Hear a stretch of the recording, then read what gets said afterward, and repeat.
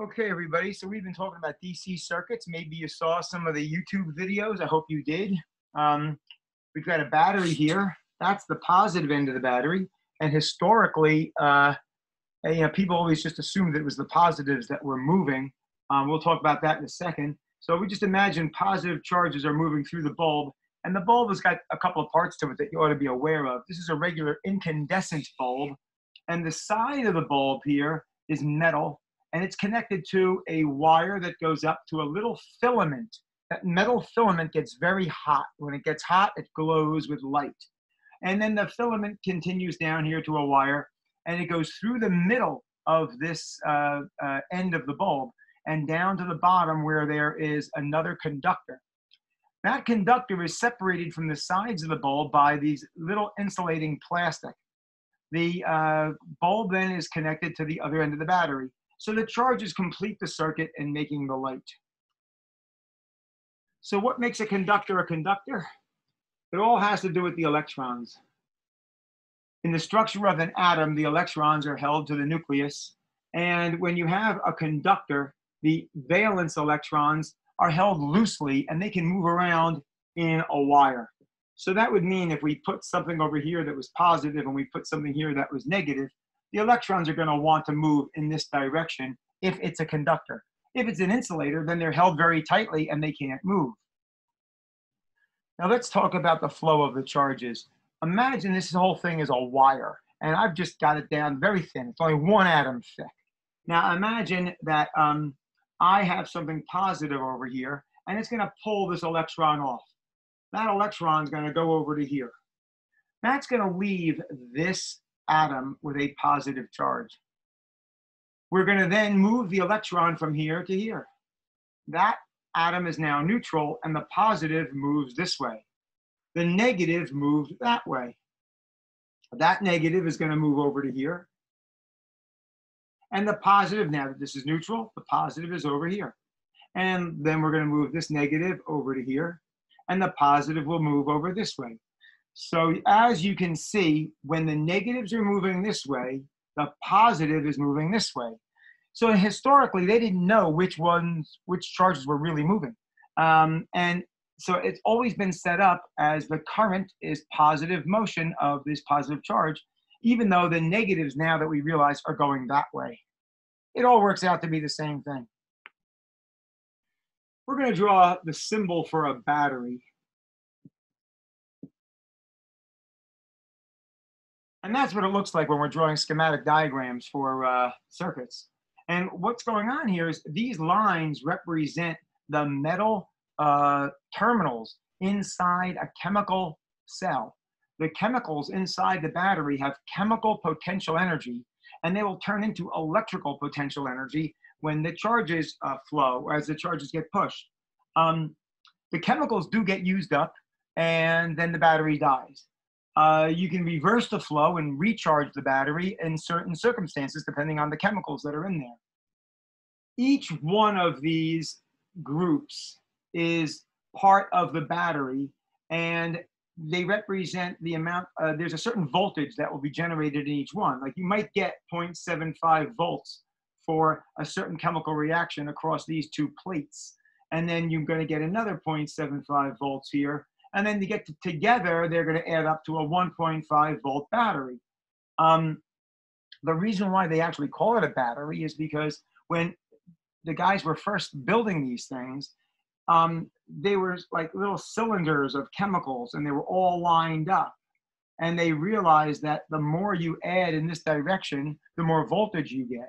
And then if you add it this way in parallel, you can get more current out of them. And in other words, you're making a stronger battery. The term battery came from looking at the troops lining up. When you have a battery of troops, you can line them up this way and line them up this way and make for a stronger attacking force. And I should say that in chemistry, you learned about this when you were doing redox reactions. And now a quick review of what voltage is. We did this earlier. You could think of it as work per charge. Or you could think of it as potential energy per charge, depending on the context of the question. So if we said that a battery had a 1.5 volt value, that means we could get 1.5 joules for every coulomb of charge that flows through there. So if we take a look at this battery and we say we have a positive charges are flowing around this way, we're going to look at the positive flow. The positive charges are going to gain potential energy here. And then they're going to lose their potential energy across the resistor. Across the wire, there's no loss of energy. Well, that's ideally. We're assuming that there's no resistance in these wires. Well, we'll talk about current. The symbol for current is I, and it's charge per time. So if we wanted to know how much current was flowing through here, we'd have to put in a meter. And that meter is going to be represented by the letter A, and it stands for an ammeter. It measures amps. Current is measured in amps. And if we had, say, for example, the 1.5 coulombs of charge flowing through that point here in 1 second, we would say we have 1.5 amps. Well, as we were saying, the voltage is the work per charge. We're going to gain voltage here. We're going to lose voltage there. And we just said that the current is the charge per time. And this is all really based on potential energy. Do we have to worry about the kinetic energy? Well, it turns out that the mass of an electron, which is the ones that are really moving, it's very small. It's about 9.1 times 10 to the negative 31 kilograms. And the velocity of these electrons, it's very slow. It's on the order of something like maybe 0.05 meters per second, depending on the current, squared. When you do the math for this, the kinetic energy is really small. I did about 1.14 times 10 to the minus 33 joules. Now that's kinetic energy. Now if we come up here and we say that the potential energy per charge is the voltage, and our voltage was 1.5 volts, then we could go take that same amount of charge and go figure out what the PE is.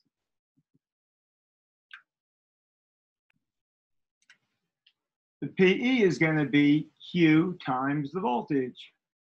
And the Q is the charge on an electron or a proton, 1.6 times 10 to the minus 19th coulombs. And we're going to multiply that by the 1.5 volts. And when we do, we get 2.4 times 10 to the minus 19th joules. Now you might say that's a very small number, but compare that to this one.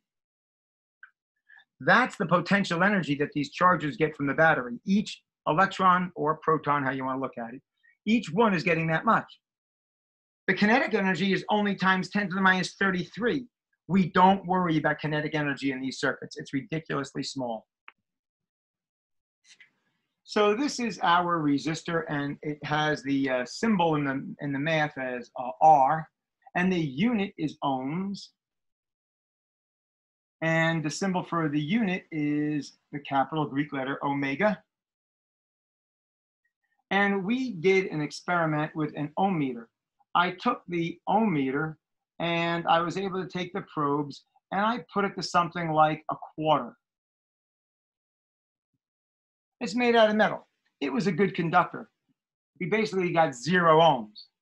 Then I changed it to a sheet of paper and I put it on the paper. When I put the probes into the paper, we got a 0.0. There was an L next to it. Well, that just meant that the probes are essentially disconnected. We have an infinite amount of resistance for the paper. The paper is a very good insulator. It does not let the electrons flow. Then I took the probes and I touched them to my hands. And my hands went through my body. And the current actually does go through here. The ohm meter does send out a very small amount of current to see how hard it is to get it through. And I ended up with something like about 4 million ohms. When I licked my hands, it went down to about 2 or maybe 3 million ohms. Well, I've made the conduction a little bit better by adding some ions to the liquid.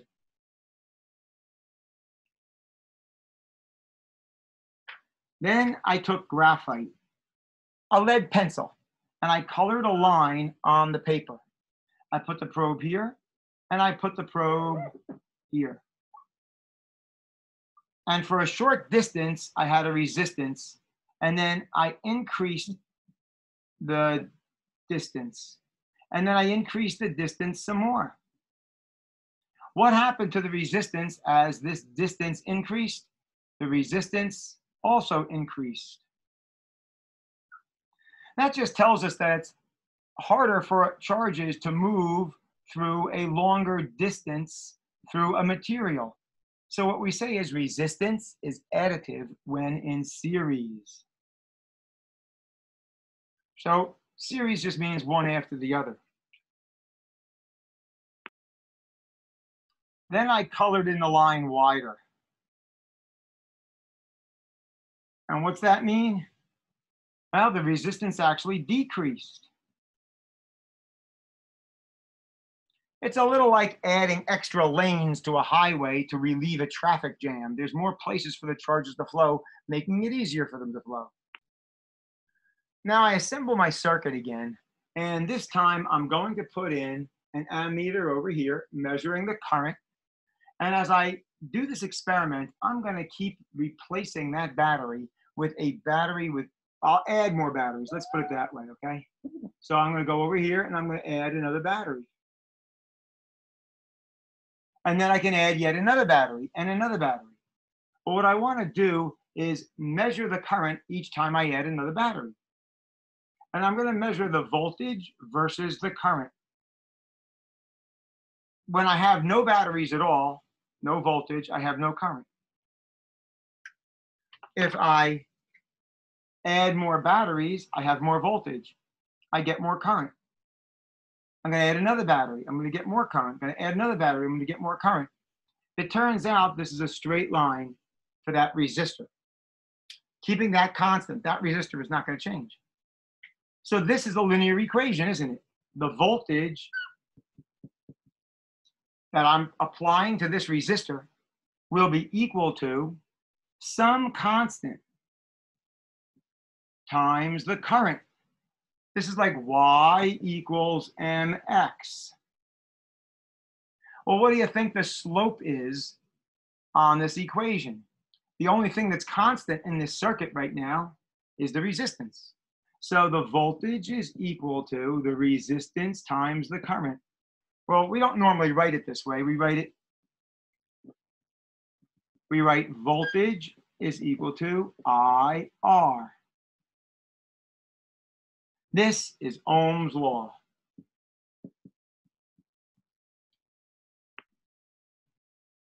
I'm going to replace the resistor with a light bulb. And I'm still going to keep my ammeter in there and measure the current. Let's see. What if that voltage was a 5-volt battery and the current, the ammeter, read 250 milliamps? Would you be able to calculate the resistance of the bulb in this circuit? We're going to say the voltage across this bulb is equal to the current flowing through the bulb times the resistance of the bulb. If we gain 5 volts from the battery, we're going to lose 5 volts going across the light bulb. The current is 0.250 amps, and now we'll solve for the resistance. I get 20 ohms. Now, we can test this with the ohm meter directly. We can remove the bulb and connect it, the 2 probes, to the meter and set the meter to the ohms setting. Now, in reality, when I do this, I don't get 20 ohms. I only get maybe 1.2 ohms. I'm just making up that number now, but that's the way it worked in the video. We really did do something like this. Why is that resistance so much lower? Well, when we take the bulb out of the circuit, it's no longer hot. You don't have current flowing through it. It turns out that the resistance increases greatly when the current flows through there to make it hot and glow. All right, last one. We put batteries in series and the voltage is added. What's going to happen if we put resistors in series? Oh, isn't that interesting? So I'm going to call that R1. I'll call that R2. We'll have our 5-volt battery. That's the positive end. That's the negative end. And I'm going to put my little ammeter in here. Let's say when I build this circuit, this resistor is going to be 100 ohms. And then the ammeter is going to read, let's say 40 milliamps. The amount of current that's flowing through this ammeter is 40 milliamps. How much current do you think is flowing through this resistor here? It's got to be the same amount. There's no other place for this current to go. Remember, current is charge per time. If 1,000,000 electrons flow here, then 1,000,000 got to flow through here. There's no other place for them to go. So I'm going to ask you, what is the voltage drop across the first resistor? Well, V across a resistor is equal to I times R. We know the current is 0.040 amps. And we know that resistance is 100 ohms. So that means we know we have a 4-volt drop across that resistor.